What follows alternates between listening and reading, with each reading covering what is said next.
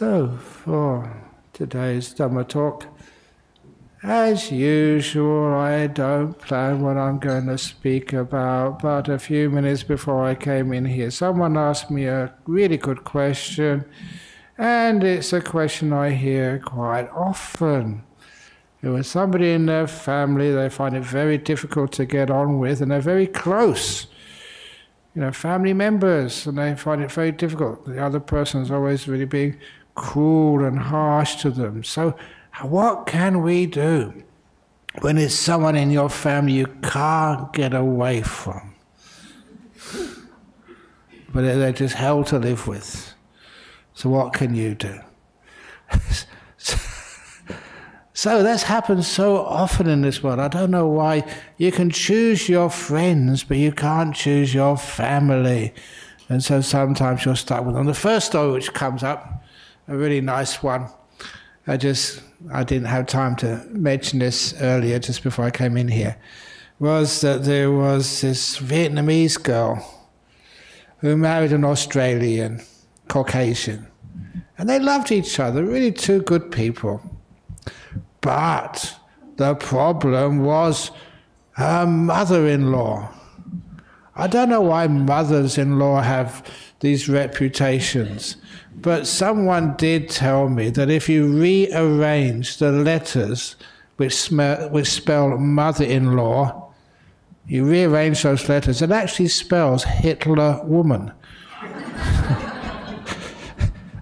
You can try that when you go home. But not all women are like that, obviously, not more mothers-in-law. Some mothers-in-law are really sweet and nice. But anyway, this was one of those mothers-in-law which, she must have been quite racist, I would suppose, because why did you marry sort of an Asian girl? Aren't there nice Aussie girls to marry or whatever? But they fell in love. They're both really good people. But the Vietnamese girl, she really, of course, and this is my husband's mother, of course I've got to love her and got to try and reconcile. So she realised I've got really good qualities, and so she tried everything, apparently, everything to try and find out how to get her mother-in-law to love her. She tried, getting special food for her, but her mother-in-law didn't like noodles, and tried. Even then, she went to the temple and asked the monk to do some chanting. Please make my mother-in-law love me. Didn't work. She tried doing loving kindness meditation. That's another type of meditation. You sit there, oh, may my mother-in-law be happy and well. Maybe she's free of suffering. May she be just so blissful. That didn't work. And she had tried everything, apparently, to get her mother-in-law to love her. Nothing worked, except the very last strategy which she used. Now, you may know in the Vietnamese tradition, it's mostly Mahayana, they have this image of like Kuan Yin, the goddess of mercy.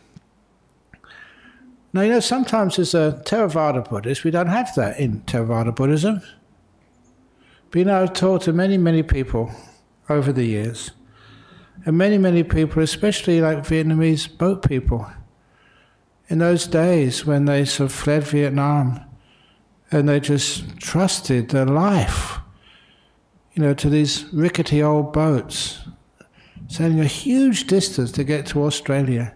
Such a long, long, long journey. And most of them didn't make it. Some did. And I remember a lot of them, they told me that they were just, they were robbed by pirates. They had no money, they didn't know what they were going to do, they're going to make anywhere. And many of them, I remember them, these are people I've talked to personally, eventually ended up in Perth. They said that they had just almost losing it, and they saw this image of this, they called it Goddess of Mercy, Kuan Yin, coming over the waves to them, and they swore to me they actually saw it.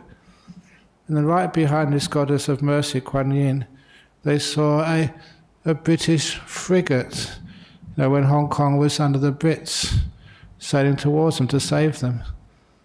Kuan Yin came first, obviously leading the Brits to rescue these poor refugees. And of course then they got taken to Hong Kong and eventually settled over here in Australia. There's so many stories like that, and it's something which, in religion, in spirituality, what actually did they see? But anyway, that's another question. But you can't deny that they said they definitely saw that. But anyway, this woman said, well, what can I do? She went to the temple, and of course, in these stories, her meditation wasn't that good. Instead, she fell asleep.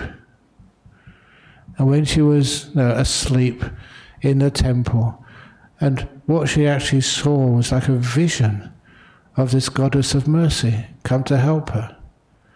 And she was really surprised. But there was a difference. It wasn't the normal goddess of mercy you see in Buddhist temples, Mahayana temples. The one which she saw looked like the ordinary goddess of mercy, but it had a different face. The face was exactly the same as her mother-in-law. And that was always necessary. Once she saw her mother-in-law look like the goddess of mercy, next time she saw her mother-in-law, her attitude totally changed.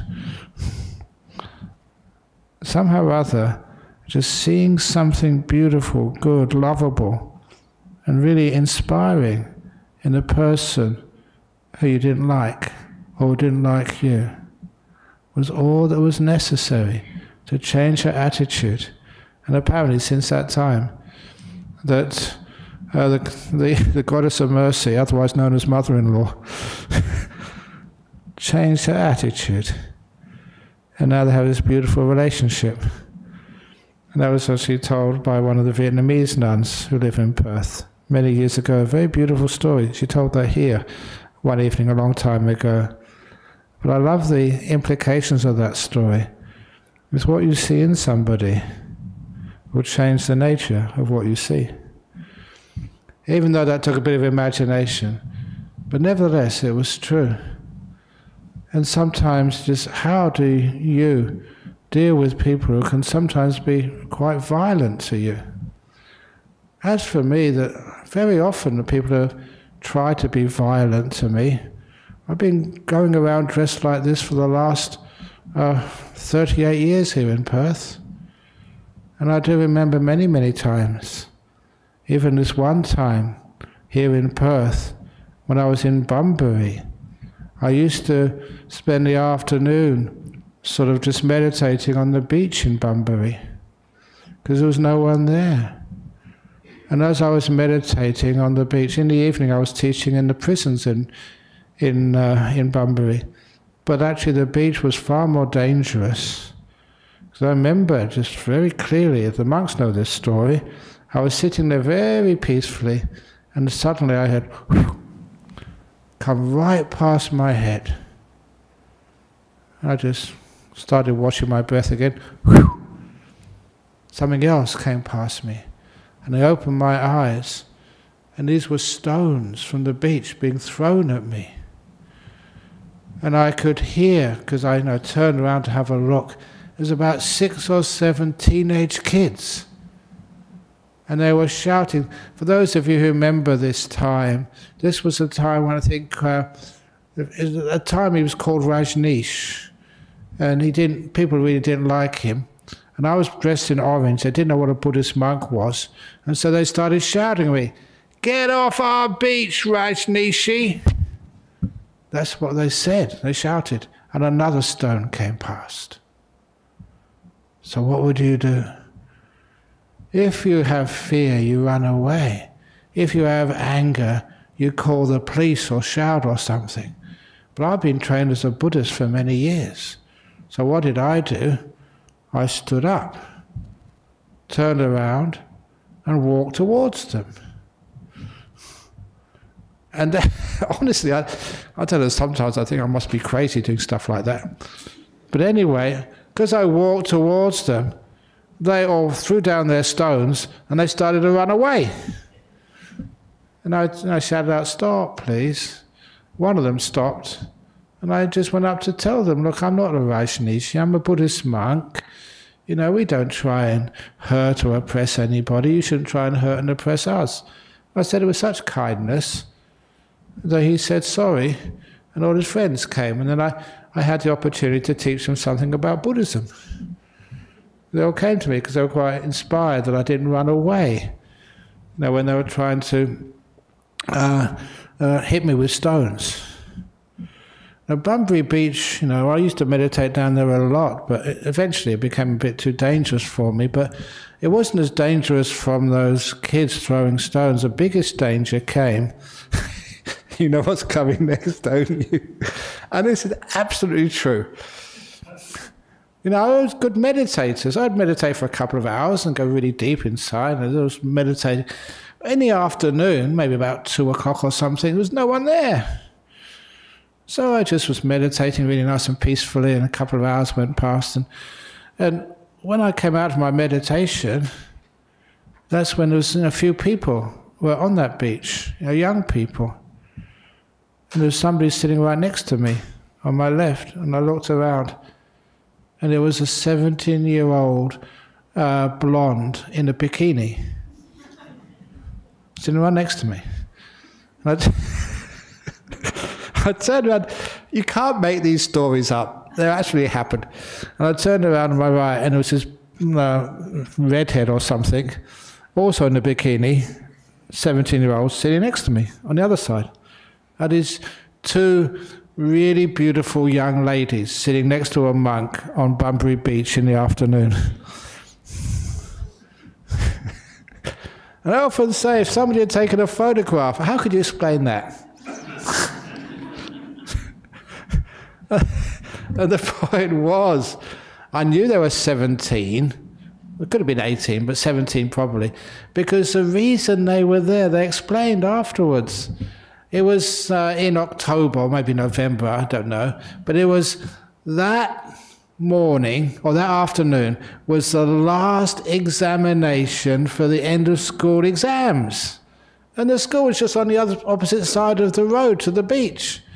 And what do people in Australia do? They finish the last exam of their school year. They get into their bathers and go and have a bathe in the ocean. And they saw this, they explained this to me, they saw this Buddhist monk on there, sitting perfectly still. And they thought, wow, this is interesting, I wonder who the heck he is. And they were just sitting there patient, just waiting for me to come out of my meditation. And when I did, they said, oh, you've been waiting for maybe 10 or 15 minutes for you to come out. What were you doing, and why were you doing this? Who are you? They were really interested. But I must admit, I managed to end the conversation very quickly in case somebody saw me. But anyway, because, you know, for monks we're celibate, and it's really important we're celibate, and it makes us seem to be celibate. And imagine that, just two beautiful ladies on either side of you. Anyway, but thank you for laughing. But anyway, just you get in situations and use your kindness to overcome those situations. One of my favourite monks years ago, he's passed away now, is one of the famous forest monks. And his story, what really impressed me with him, was that, you know, he was, we call it like going wandering, walking from place to place. And he came to a village somewhere in, I think, the south of Thailand. And you always report to the head man of the village, first of all, so they know that you're there, and then they will sort of prepare some food for you the following morning when you go on alms round. And quite a few people there were really, you know, devout Buddhists in Thailand, and so they said, oh, we'll come this evening to listen to a talk from you. And so he said, yeah, sure. And so that, you know, sometimes people think we get food for nothing, but, you know, we have to give a good talk first of all, otherwise we won't get nothing. But anyway, sort of, you know, he said, okay, you know, come in a couple of hours. So they've got nothing to do for a couple of hours. And what does a monk do when they've got nothing to do? They sit meditation. So he found a nice tree and sat down and started meditating. And then he realized he hadn't been really mindful enough to really see where he was meditating. Because there's a big ant mound right next to him. And after just a minute or two, he could feel the red ants start crawling up his legs. And as they crawled up, ow, ow, they started biting him.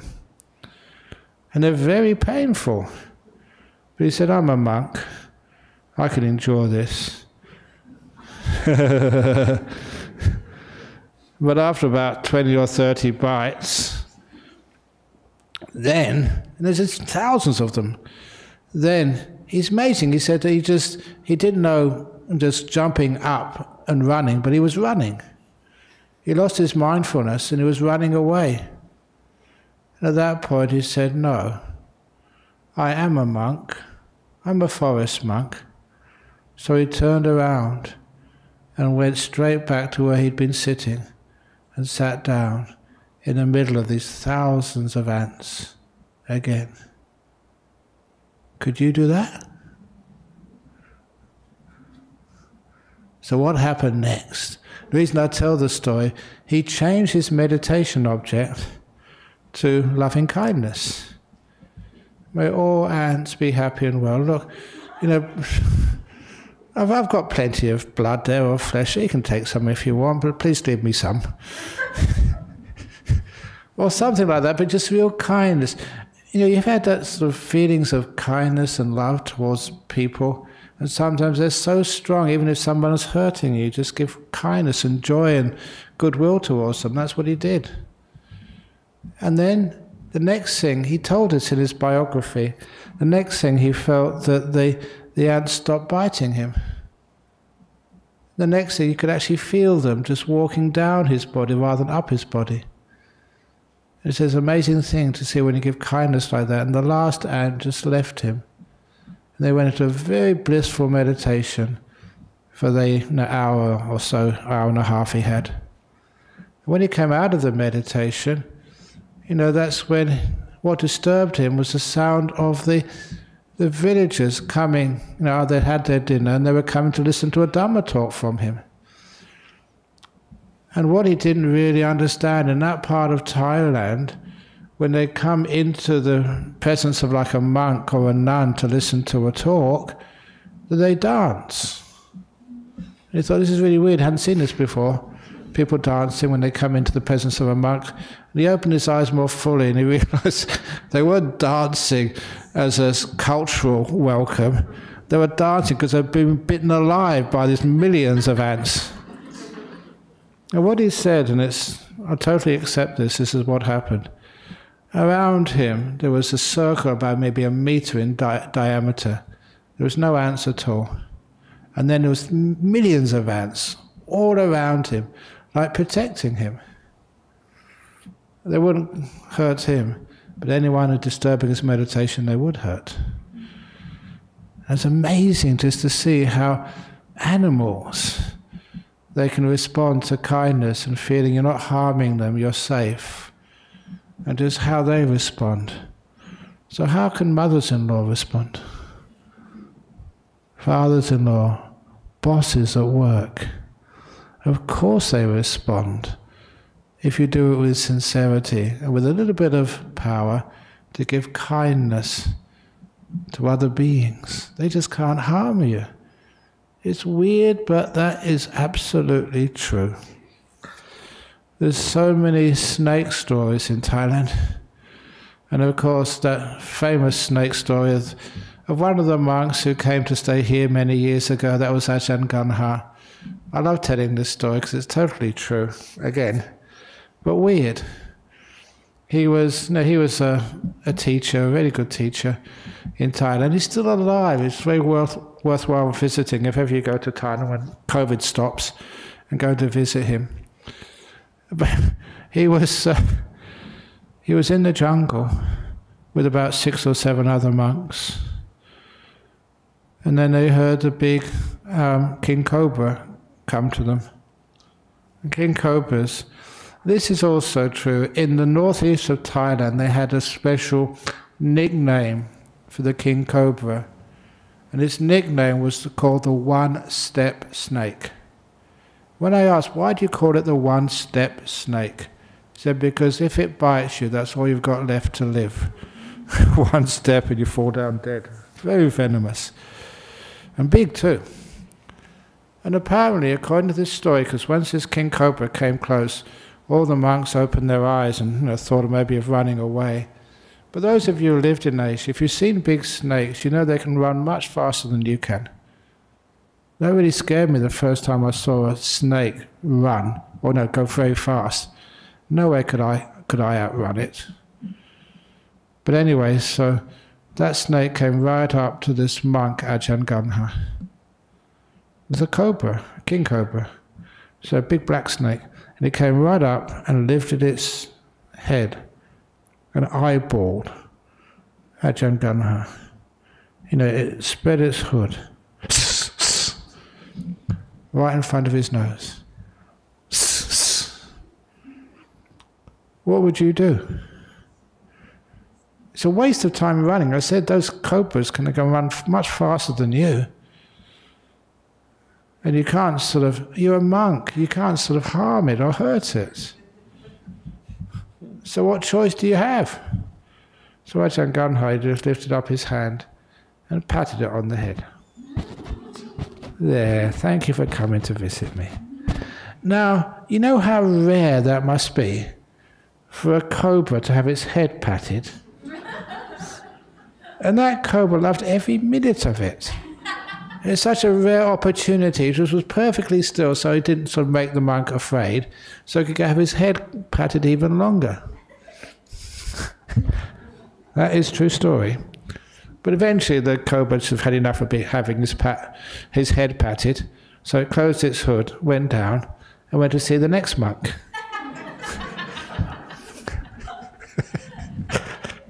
You know the story. The next one I said, no way, not me. If you want your head patted, go back to the chief monk again. Now, how can that happen? And of course that happens because you're so kind that no one can harm you. And that same monk, I said he came to stay at Bodhinyana Monastery when it was just being built about 36 years ago, 35 years ago. And what happened with him? That we had our plans in the council for our main hall. The Dhamma hall, which many of you have been in. And so it was all in the council. And then the mayor, the head of the council, I don't mind saying his name because he was a really good friend in the end. Clem Kentish, his name was. And he came to check us out. Who are these Buddhist monks? He was also our neighbour down the hill at the time, and he was the mayor. And he ran the council to check us out. And he came, if you think I'm fat, he was probably fatter than me, wearing a suit. Mayors have to wear suits. And I really felt for the suit because the buttons were almost coming off. It was only just managed to button it up, and it was just stretching, and the button could pop at any time. But then what happened next really shocked me. This Thai monk, Ajahn Brahm, saw him first. And I was a bit too far away to stop Ajahn Brahm. And Ajahn Brahm went right up to him and started patting him on the tummy. Now, it's okay to pat me on the tummy, maybe, but to pat the mayor, this Australian guy who came to check us out to make sure that we were legitimate people. And I thought, oh no, that's the end of our buildings. He will never give us approval anymore. But what I saw next was just so wonderful. And again, I'm saying it accurately. This mayor, this really important person, he got a smile on his face and he was gurgling like a baby. He loved every minute of it.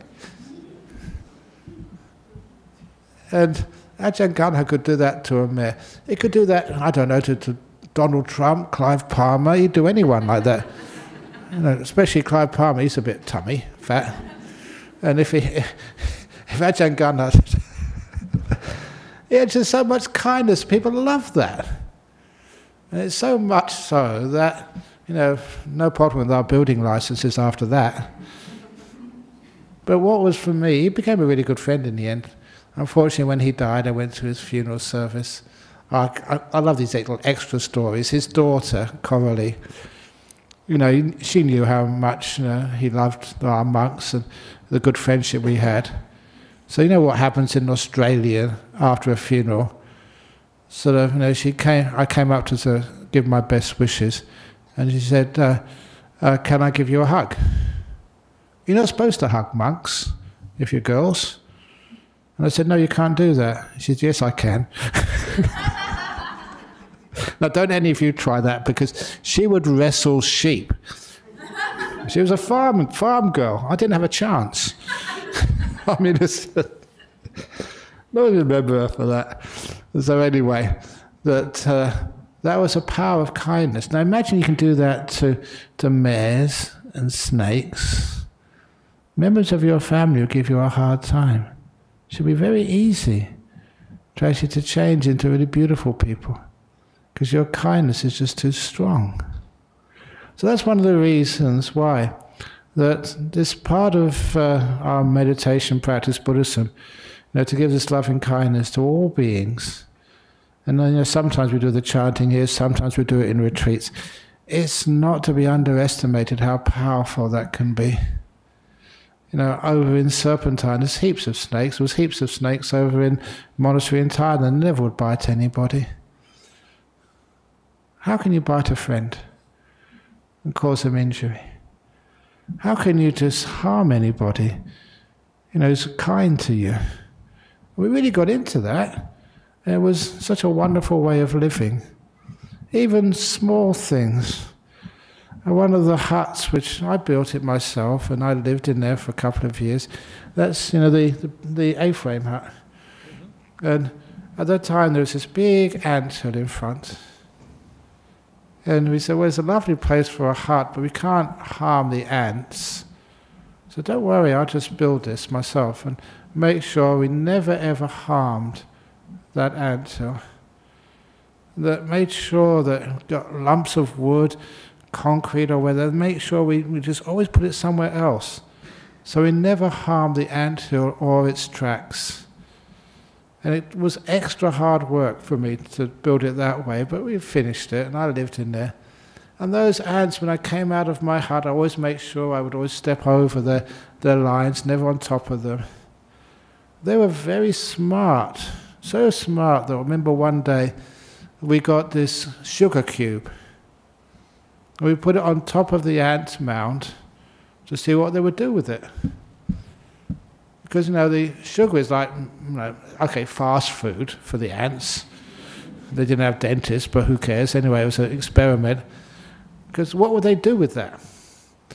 And I really thought they would just, take lumps off it and then carry it underneath to the heart of the ant mound underneath. They're much smarter than that. I never realized how great engineers these ants were, and they'd never been to any university. Every day I noticed the sugar cube went a little bit lower every day. They were excavating from underneath it. And they excavated it, and when it got to the level of the top of the mound, then they got the earth and put it on top. And that way they excavated it down day by day by day until it was down to where their food store was. I thought, that's a brilliant sort of engineering solution to a problem they'd never had before. No one else had given ants in the Darling Range a sugar cube, I'm sure. And it started me thinking about what intelligence is and respect for such beings. And so I had no trouble at all with them. They would never bite me, they would never come into my hut. You know what happened next when I moved out to go to another hut? And sometimes this hurts me to remember this. One of the Anagarikas there, they drove over the ants mound with a vehicle. And you could see the damage there. And I went there to say sorry, but that was it. The ants never trusted us anymore. And so they'd come into that hut. And that's absolutely true, that if you're kind to the animals, around you, the animals will always look after you. Weird, but it's true.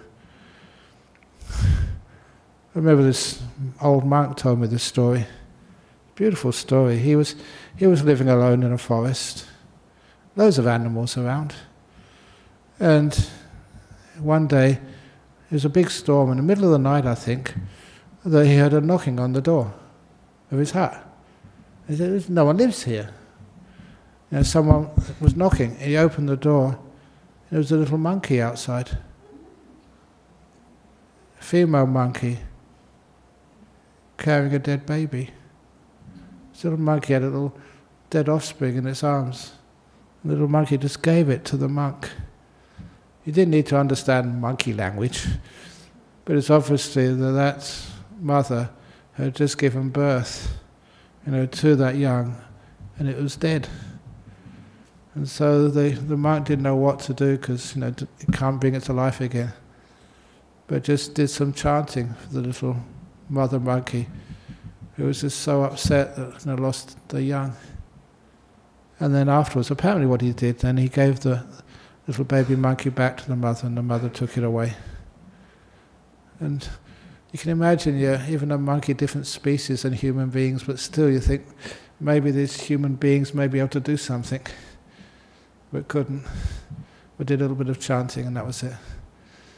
There's a beautiful little stories like living in nature, and just how animals, obviously my animal stories. I don't make these stories up, but I really respect the animals. Even these animals over in Thailand, in the north of Thailand, close to the Burmese border, in the jungles. I never expected to see this happen. And this was, I put just a simple bowl of water out, in the hot season, so the birds could have something to drink. You don't know what it's like when you're really thirsty. That right next to my hut, put the water out there, filled it every day. And it was like a knot hole in the wooden planks of the wall, and I could see the birds come in the afternoon to get some water. But it was fun watching the birds bathe and drink, but what I never expected is, please excuse me, especially in Thailand, was to see all these birds of different sizes and species line up in a queue. Have you ever seen birds queuing? I have, and it was true. That's what they did. There were maybe 8 or 9 birds, maybe a dozen at the best. And there were big ones, small ones, and they were sitting there just waiting until the one in front finished, and then the next one would actually come in. And of course, it was fascinating. And then there was always, every afternoon, one bird would come in and would actually jump the queue and try and get in there first. Couldn't wait to have a bath or have a drink. Weird. But you know what the other birds would do? They would all get out of queue, jump on that queue jumper, pick him and beat him and whatever, and that queue jumper would fly away. And then all those birds would queue up in exactly the order they were before. It's unbelievable, absolutely true. And so what that really did was, increase your respect for, the animals in this world. And I don't just think they don't understand what you're saying. They understand much more what you're saying than you believe. So anyway, that is another reason why you can be kind to them and they'll look after you. And as human beings as well, sometimes human beings are not as sensitive. So they take a little bit more kindness to melt them and feel so safe with them. And so often in life, even the times when I used to go to those jails, and it's a long time since I've been in prison. I think I've done my time.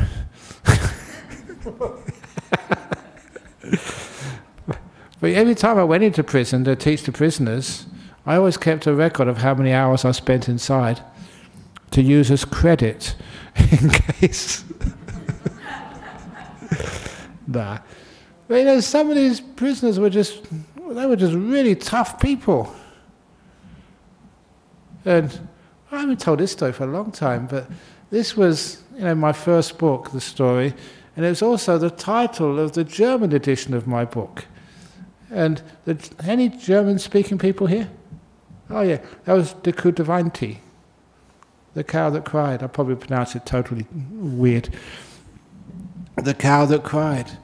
And that for 20 years that's been a bestseller in Germany, the Spiegel bestseller list.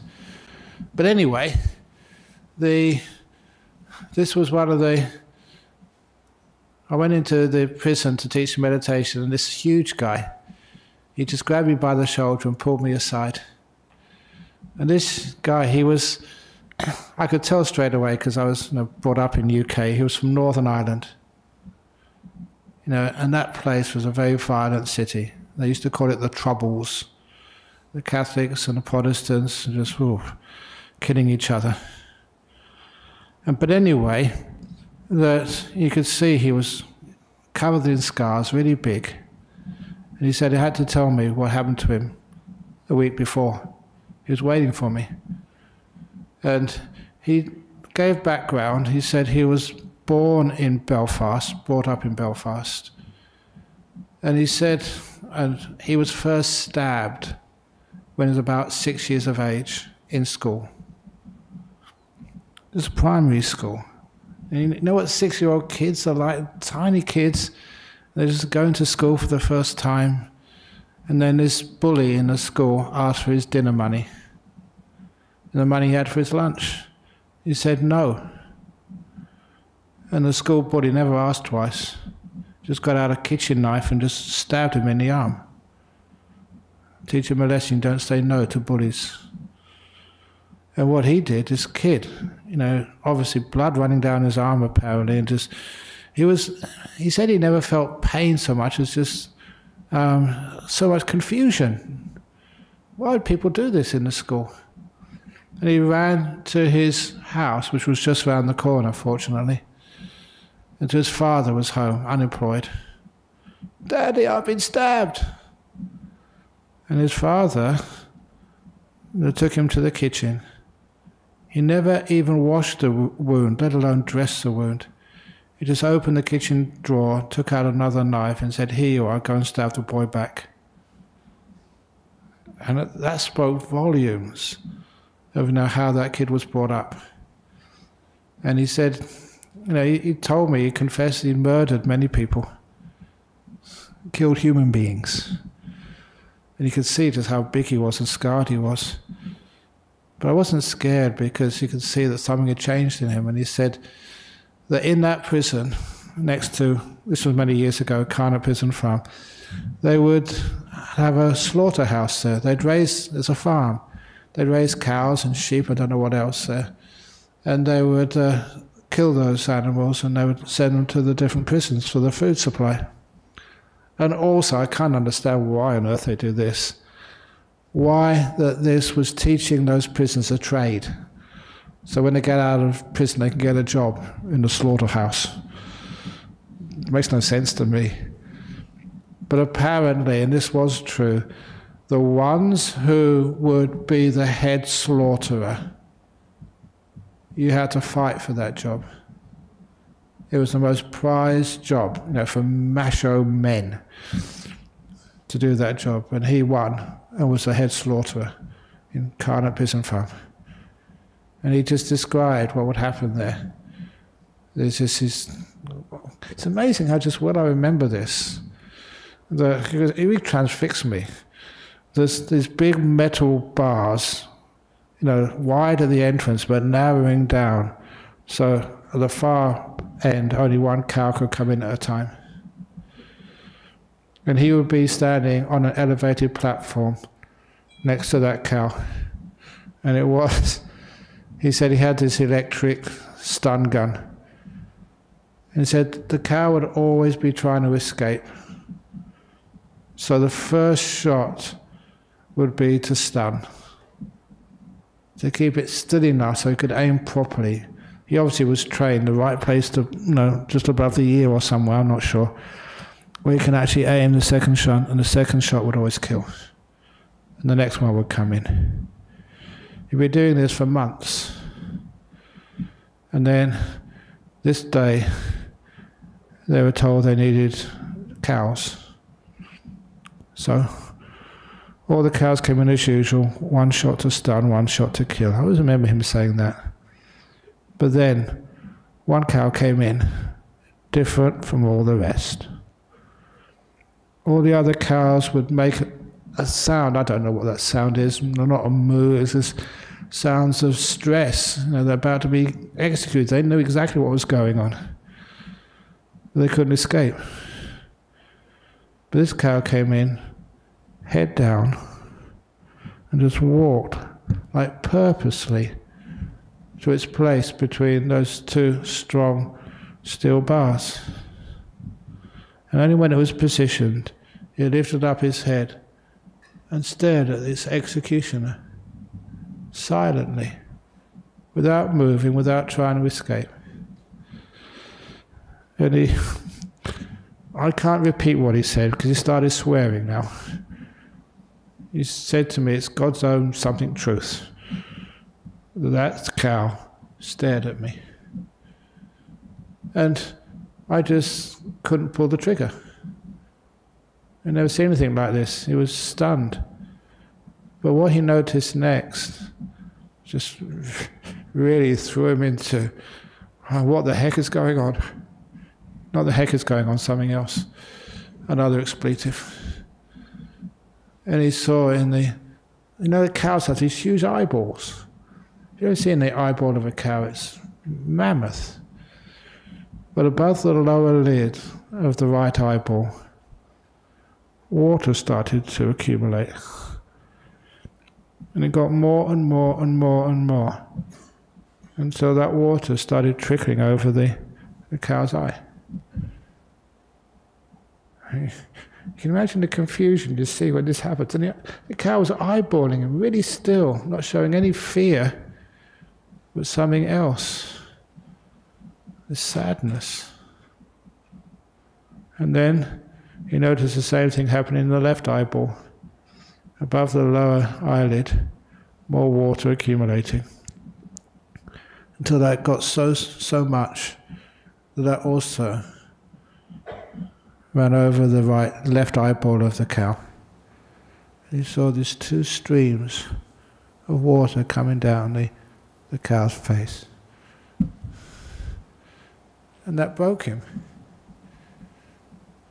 Violent people could never break that, I don't know if it's Protestant or Catholic, but that very, very violent man. That couldn't crack him. The cow did. He threw down his gun. Swore like anything, apparently. I checked this out with the other prisoners afterwards. I said, yeah, that happened. That was true. He said, they can do whatever they like to him, but that cow's not dying. And he gave up that job. When he came to see me, then he started grinning and said, I'm a vegetarian now. And he was a murderer before. Incredibly violent man. And that's why these are true stories. And that's why you can imagine why that was the main story in De Coup Divinity, which means the cow that cried, in the German edition of the book. Sometimes, how do you overcome your slaughterer who's about to stun you once, second time to kill? How can you do that? Only with this beautiful, beautiful kindness, not fear, looking at the person who's about to put the bullet in your head, smiling, really doing it properly, with kindness. And so, you can see that whoever you have in your life is causing you so much misery and fear, or whatever it is they're causing you. Can you try some kindness? Sometimes it takes a long time. The last little story, again, it's from the same prison, because after that happened, I often used to mention it to the prisoners there, and just one of the nice things about teaching in a prison, that you may think this is weird to say, but many of those prisoners were honest. They said, look, we're in prison now, there's no point in lying. And they said to me, I don't believe that loving kindness works. Maybe with some people, but not with all people. There's some people who you can't get through to them. You might call them like psychopaths or whatever, but this is one of those stories where I sometimes doubt that you're not really going long enough or persisting, because this was the case of the prison officer. And one of the prisoners there is really nice. How can I say this? Really nice fellow. He was a prisoner, for goodness sake. But he became a good friend afterwards. But he said, I asked him, he said, okay, I want to have a bet with you. No stakes at all, but challenge you. He said, in this prison, who is the person you hate the most? And he didn't need to sort of even hesitate. He was one of the prison officers. He was a senior prison officer on the staff. And he said, what he actually, he called him a pig. And that was actually being quite moderate. And I said, what do you mean? What sort of stuff does he do? He said, well, this happened last week. It was one of the prisoners. You know, it's kind of prison farm. It's hard to get to unless you've got a car. There's no bus service there. And he said one of the prisoners' wives managed to get a lift to see her husband. He hadn't had a visit for weeks. And so you can't just walk in. You just got to go and register first of all. And so she registered at the entryway during the visiting hours. And this prison officer saw her and knew exactly who she was. And so he immediately got on the PA system and said to this prisoner, he said, can you please do a job for me on the other side of the prison, at a place where the PA system wouldn't reach? He did it on purpose. Because a few minutes later, could prisoner so-and-so come to the visitor's centre, your wife has come? He couldn't hear that. It was done on purpose. And this prison officer had never told, where that prisoner was. And when the other prison officers finally found him, located him, oh, I'm sorry, the visiting hours are over, better luck next time. And it's, why do people do such cruel things? A visit from, your loved one. So hard to do, and he had one there. He wasn't misbehaving. It was a prison officer who was misbehaving. Sent him to a place in the prison so he couldn't get his visit. So he said, this guy's a pig. Oh no, sorry, it wasn't a pig, he said a dog. I don't know prison slang, but anyway, that was low. So anyway, I said, right, we have a contest. What I want you to, because this guy also, he would serve tea and coffee to this fellow every day. That was his job, and clean up afterwards. So every time you make a cup of coffee for him, a cup of tea, or get a biscuit or a sandwich, whatever he wants, always say to this guy, please enjoy that sandwich, sir. I hope this tea is nice for you. Say that every time. And it's only because this prisoner actually respected me, he actually did this. Other people thought he was stupid. And every week I would go there. How's it going? Hopeless. It's not working, Ajahn Brahm. Look, I know these prison officers. There's no way this guy is going to sort of do anything. I just serve him the tea, and I really put effort into it, try and make it really nice. I give it to him, and he doesn't even know I exist. He just carries on working, or whatever he's doing. He totally ignores me. And I remember this story because it made me so happy that after about 3 or 4 months, when I went there, how's it going? And he couldn't wait to tell me. Something had shifted. He managed to find some special tea or coffee or whatever and handed it to this prison officer and said, I found this really nice coffee. I hope you like it, sir. And the prison officer went, The prison officer grunted, acknowledged this man existed. And that really encouraged him. You may think that's nothing, but in prison, for a prison officer like that, to actually acknowledge the existence of another prisoner by just going, that was huge. And I said, I know how these things work. It was only a matter of, a week or two. Then, of course, the crack was in the wall, and the dam totally burst, a couple of weeks later, when he got him some special sandwich. I said, I hear you really like these sandwiches. I hope you like this one. I made it specially for you, sir. And the prison officer turned around and said, thank you. And I was told by these prisoners that that went all around the prison grapevine in Western Australia. I don't need to doubt them. Because there's a grapevine there. What goes on in one prison, they managed to find a way of letting everyone else know. That prison officer could say thank you to a prisoner was unheard of. I won, or rather like loving kindness won. It took about 4 months. So whoever told me that story about your close family member, just give him a cup of tea, or say, hope you like this, hope you like this, hope you like this, may this be nice, and maybe, who knows, after a while they may grunt.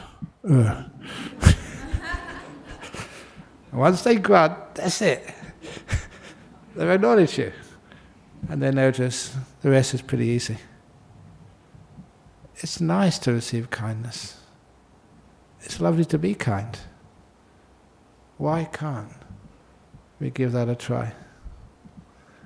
You've got to be careful sometimes because, as I said to this person, first of all, you've got to be kind at a distance. That's an old Chinese saying, love the tiger, but at a distance. Otherwise you get your hand cut off. But little by little, the tiger becomes your friend. Have you seen that old movie? It's not a movie, it's a movie clip on YouTube of this fellow, he trained was it a lion or a tiger? I think it was a lion. And then just freed it so the lion could actually live in nature where it felt happy. And then just the lion just went off into the jungle, go back to nature. He came to visit a year or two later, and the lion heard it and just went running towards him and just jumped on him, not to eat him, just to meet an old friend. So that's what the kindness is. It just goes way beyond species or gender. It's something which is beautiful. It seems like everybody recognizes that. So that's one of the reasons why, if you're having a hard time with somebody at work, could be a boss, be kind to them. That was the last little story. I don't know if they're here this evening. They told me this 3 or 4 years ago. They were just in the same level in this big company. One of them got promoted, became the other one's boss. And as soon as he became boss, her whole character changed. And they're ordering around, do this, do that, do this, whatever. And this lady used to come here, I'm not sure if she's here this evening. She said, I made my life hell, in the office. What was once my friend was actually giving me orders all the time and getting really upset and angry at me. And then she said, what changed everything? Because she knew the type of coffee she liked. They'd always go out for coffee together at their break time. So she went out and got a special cup of coffee, the thing which her boss liked, and just gave it to her. You used to like this coffee, drink it with me, this is for you. A simple thing like that changed the whole relationship. Yeah, the other lady was still her boss, but now they were friends. Tiny acts of kindness have huge effects. Thank you, Mr. Gong. Okay, I've got to be careful because I keep on talking too much, but I think that's really just a beautiful way of acting in life. Have some kindness. Okay, so, we get this another story. I haven't said this story for long. Okay, one last story. I'll take this. Can you get this for me? And then we'll get this. This is that story of the burglar. In a temple, not this temple, another temple somewhere. The middle of the night. Have you had any burglars come to your place? Middle of the night, the senior monk, the abbot, was woken up about 1 or 2 o'clock in the morning, thinking that maybe one of the monks had got up early to meditate. But then he thought again, said, no, not my monks, they don't get up there. So he got out of bed and went to the shrine room, and he saw there was a burglar there. the burglar had a knife and was trying to open up the donation box. And the burglar saw the monk and said, "Don't do anything, I'll kill you." And the monk just put, the old monk, not that old, but put his hand in his pocket. "Don't do anything funny, I'm serious." And the monk brought out a bunch of keys. He said, "These are the keys to the donation box. Here," he threw them over gently. "Help yourself." He says, "A trick!" No, look, we're Buddhists. We're supposed to be kind. You obviously need this money more than the temple does. I shouldn't say that if the treasure's not here, is it? No.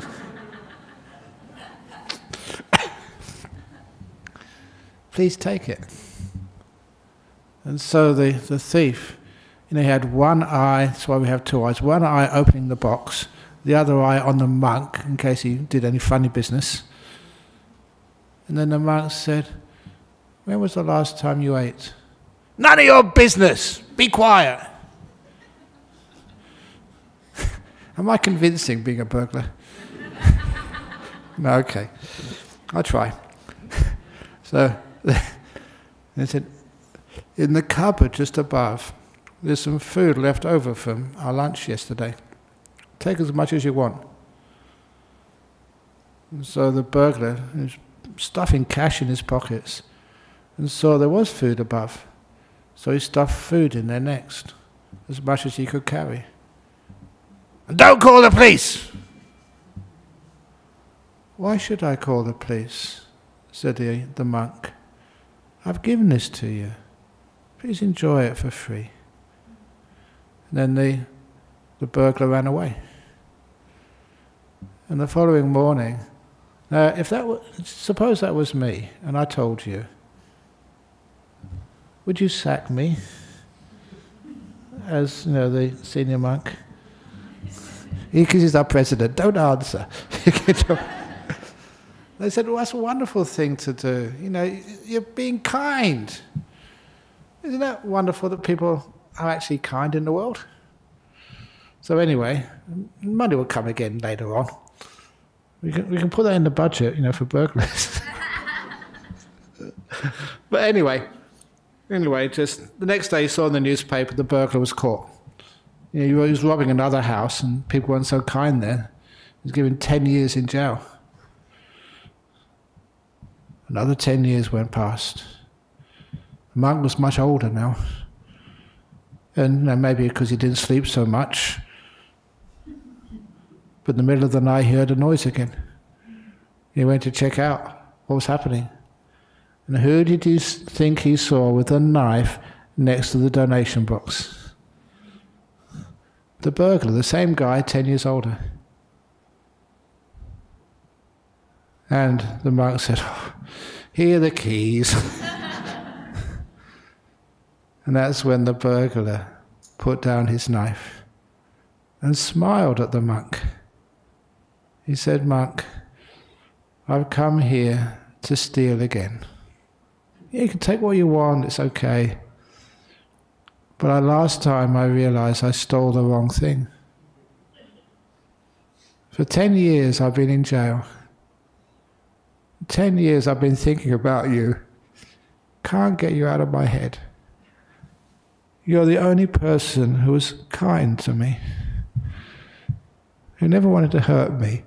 I was stealing from your donation box, pointing a knife at you, and you just thought I was hungry, which I was. You gave me food as well as that money. I've come here to steal again, but not money or food.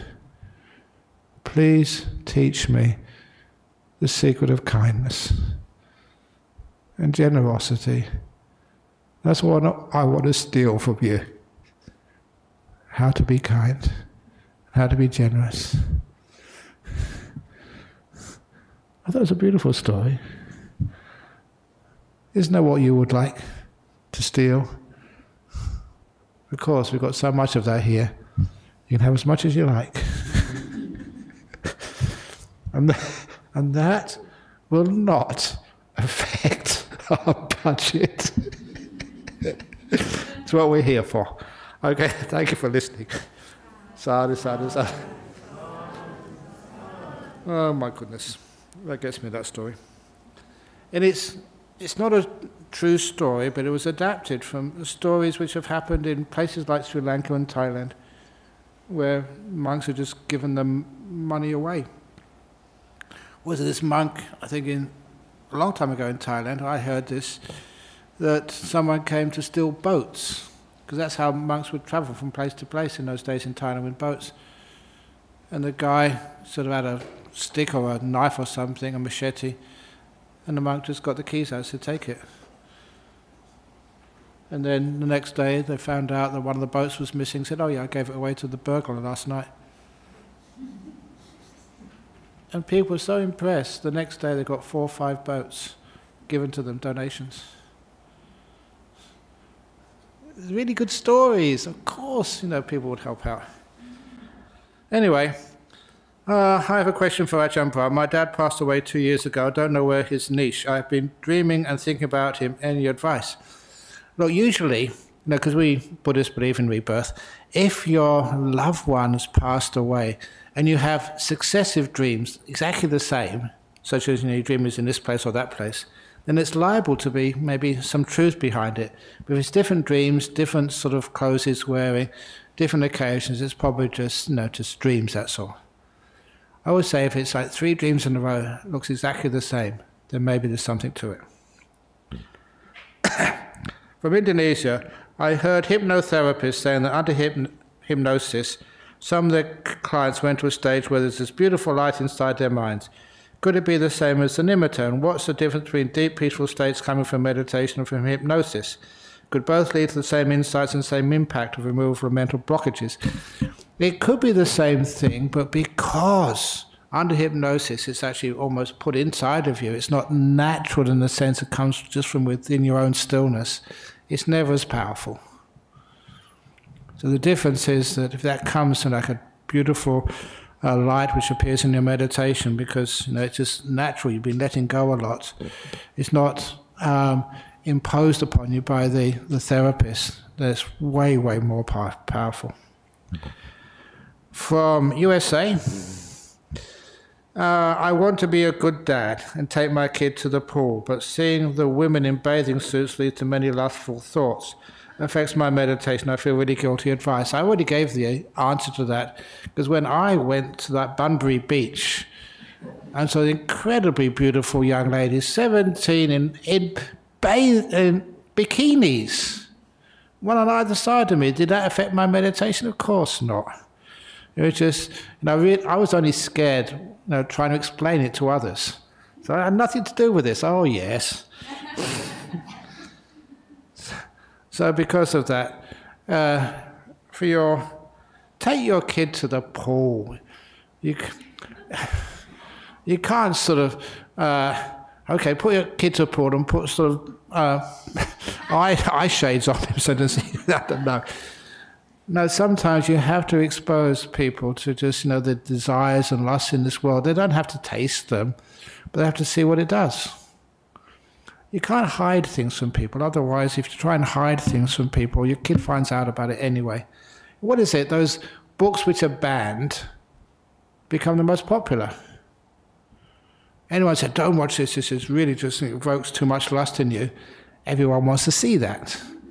You just take it as normal, and to take the kid to the beach or to the pool and say, that's all it is, it's just human beings. So, please take your kid to the pool. Is that what they mean? From the United States? Not the pool club, where they play pool. I don't know. Anyway. From UK, thank you for your wonderful wisdom and calming talks. I struggle with anxiety and fear of my mental health getting worse and causing me to lose what I love. How can I heal this? Please, the biggest problem there is worry and anxiety. Worry it will get worse. Why don't you worry? It might actually get better. Don't always think it's going to get worse, it's going to get worse, it's going to get worse, and then it does get worse. Think it's going to get better, it's going to get better, it's going to get better. But you do lose a lot of privileges if it gets better. You have to go to work, you can't take so much time off when things get better. That's like with people with depression sometimes. I told this guy years ago. I said, look, when the depression starts to go, don't tell your wife. Don't tell your boss at work. Because once you tell your wife and boss at work, you'll have to come and help with the housework, go back and doing all these jobs at work. You've got very many privileges being depressed. And I remember this because he told me afterwards, yeah, it's so true. You know, this morning I had 2 bowls of ice cream. My wife would never let me have 2 bowls of ice cream when I was okay, but now she thinks I'm depressed. Oh, you have a 3rd bowl. There's many advantages to have that. The main reason I was saying that, don't be so depressed about being depressed. There's many advantages to it. So, but with mental health, don't ever think it's going to get worse. Because then you make it worse. Just, you know, they come and go. What goes up goes down. So you should be fine. Okay, my goodness. From Malaysia, I'm having this cancer journey since 2018. And doctor told me that I have to go through chemo every 3 months. Oh, my goodness. Should I continue my chemotherapy treatment or should I stop? Because the journey is tiring. I felt like my body would tore apart every time I went through. I don't know, I read this article years ago that sometimes doing exercise is almost as good as doing chemotherapy. I'm not an expert on this, but I know how much your mental attitude affects, you know, the cancer. So I don't know exactly how far you've gone with that cancer. Since 2018, just know what stage it's in. But if you have to go through chemo every 3 months, and that's 3 months is a long time. So at least between the chemo you last done and the next chemo, which is due, how about doing some really good exercise, nice meditation, change attitudes, do good stuff, and then see what happens when they usually give you a test before they give you the next chemotherapy. See if they look at that test. And one of the nicest things that's happened to a few of my people I've taught, they do a test, a scan, and they say, oh, we have to do the scan again. Something wrong with the machine. Nothing wrong with the machine. The cancer's gone. And that's happened many times. People have told me this. So, in the meantime, between those bouts of chemo, just see if you can do something else. And those doctors maybe see that tumor or whatever it is get less and less and less. Lastly, California. My 26-year-old son told us a year ago he's going through a rough patch and needed some space, and then cut off contact with all friends. We are really worried what to do. That you cannot force him to contact you. It's a year ago. Just let him know that, that the door of my heart is always open to you.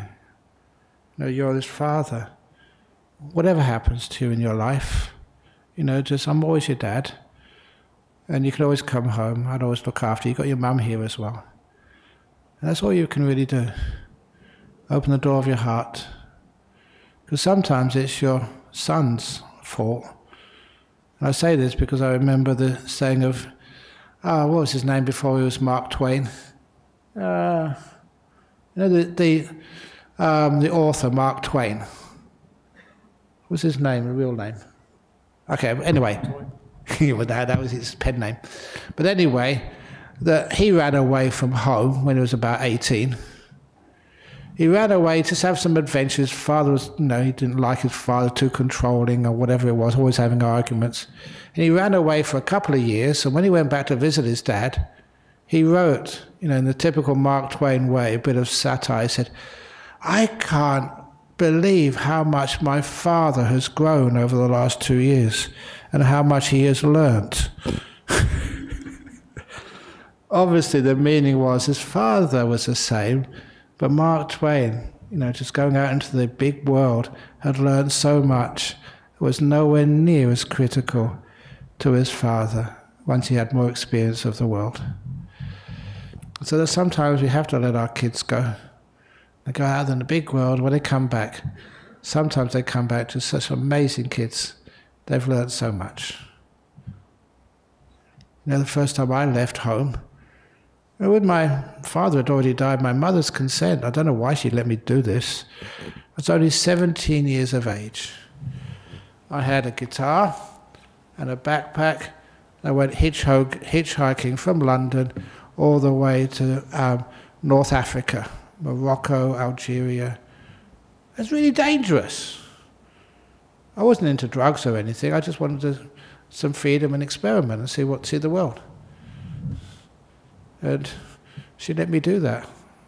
I really gave my mother a hard time. Shouldn't have done that. But of course, the hardest thing I did for my mother, if you want to leave, you can leave. But did I tell that story about the birthday gift I gave her? Was that last week? Was it? No, here. Okay. Because sometimes people think, oh, Ajahn Brahm, you're probably born with a bald head. You must have be a good kid when you were young. It was my mother's birthday. And I needed to get a present for her. I was about 7 or 8 years of age, I think. Somewhere around that age, 7 or 8. I was really smart, sneaky, and get away with all sorts of silly things. And this time, there was a type of food available in London called mashed potatoes and jellied eels. No, eels. I think I did tell this story, didn't I? Somewhere I told it. Tell it here? No, somebody was trying to. Anyway, I was only 7 or 8 years of age. I went to the shop and bought an eel, a live one. And I had a shoebox. Don't get any ideas, Shanti, over there, for your mum. The little kid over there used to sleep good. And I bought a live eel. I had a box already. Put the eel in the box. Still alive. And had this beautiful birthday wrapping paper, just with beautiful flowers, and I love my mummy on it. And I wrapped it up with as much care as I possibly could, and a nice little gift card on the outside. To Mummy, happy birthday from your son. And when I gave that to my mum, she almost melted. Ah, so sweet, such a surprise. You did it all by yourself? Yes, Mummy. Please enjoy. And my mother never suspected a thing until she opened it. And she screamed so loud. She got a live eel. And one of the things I do remember, the eel actually raised its head when it came. It's only an eel, it's not dangerous. But it raised its head in front of my mum, almost like it was trained. Ah! And I ran away and hid for 2 hours. That was me as a young man. Anyway, so sometimes you have to let your kid just experience things. But going through a rough patch, needed some space, cut off contact with old friends. We are really worried what to do. I don't know, maybe you're thinking, if you can get someone to just kind of trace him without you knowing he's traced, make sure he's still alive and okay. That's about as much as you can do. There's no friends, maybe get the private detective just to check out on him without, he knowing that it's you looking out for him. And so it shows you still care, but still give him his freedom to work out whatever he's going through himself. Okay, there we go. Talking too long again. So we can now pay respects to Buddha, Dhamma, Sangha, and then those of you who wish to stay longer for some more questions, you're most welcome. Why do I talk too much? Oh, you can't complain. Enjoy this way. Arahang Samma Sambuddho Bhagava Buddhang Bhagavantang Abhivademi Soakato Bhagavata Dhammo Dhammang Namasami Supatipano Bhagavato Sawaka Sangho Sanghang Namami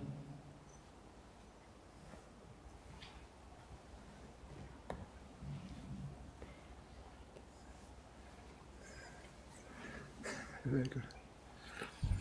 Thank you for waiting. I'm sorry I keep on talking too much.